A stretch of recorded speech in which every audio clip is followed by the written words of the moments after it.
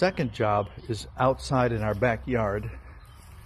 Larry Couch is going to be putting pavers on the patio, building the step up, and then doing a paved patio for us out here.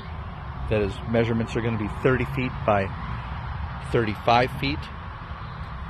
And we're going to put a fire pit in this corner by that post, and then over on that side we were going to put a gazebo.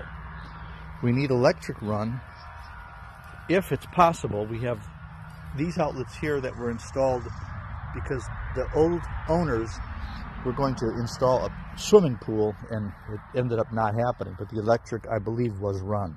So if you could tap into that, that would be great. So we were thinking running conduit from here to that post there, and then installing an outlet in the pavers here flush at the bottom with the pavers, so that we can plug in.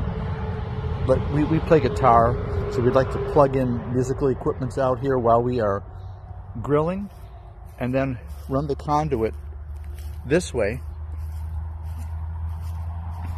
to this corner here. And this is where the gazebo will be. The gazebo is going to be 12 feet this way by 14 feet this way.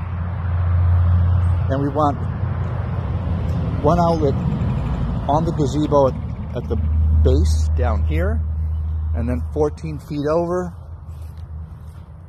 another outlet here, so that we can plug in back here. And then Jennifer would also like, on one of the posts, she would like to have an outlet at the top, because she wants to run Edison lighting around the top of the gazebo.